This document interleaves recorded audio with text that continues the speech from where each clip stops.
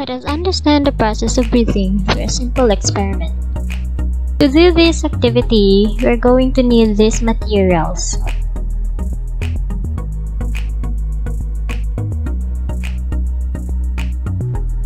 First, take a transparent plastic bottle, preferably wide-mouthed plastic bottle.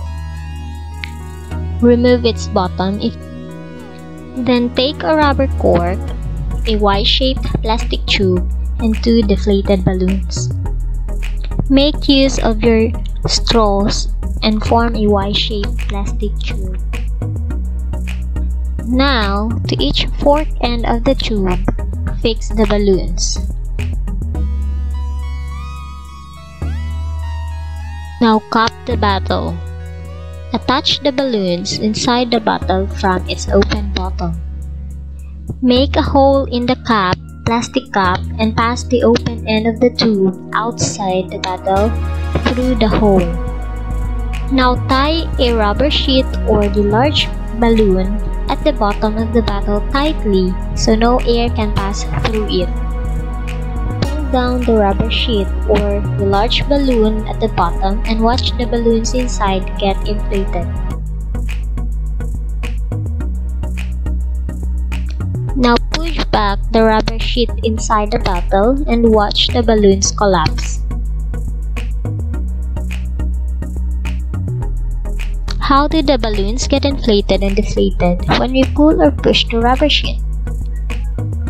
When we pull the rubber sheet outwards, the space inside the bottle increases and the air inside the bottle becomes lighter.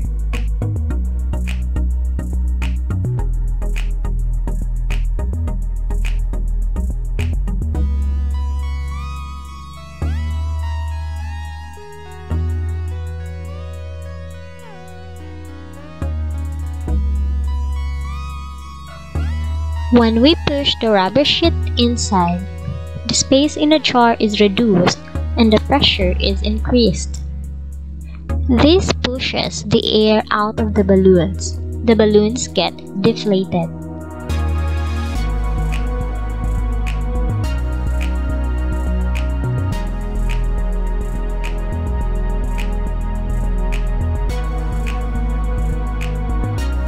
And voila, you now have your breathing model. Now let us see how this correlates to the breathing system. The bottle is like the human body. There is an empty space or a cavity inside the body filled with air, called the body cavity.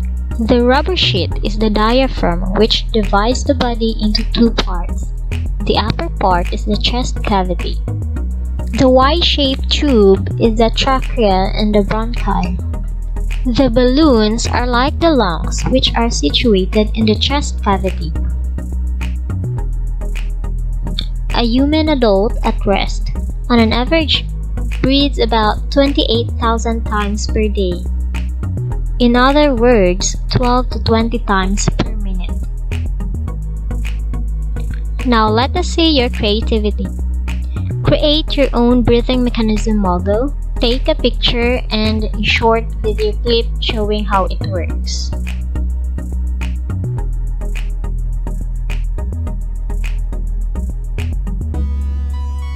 Have fun learning by doing!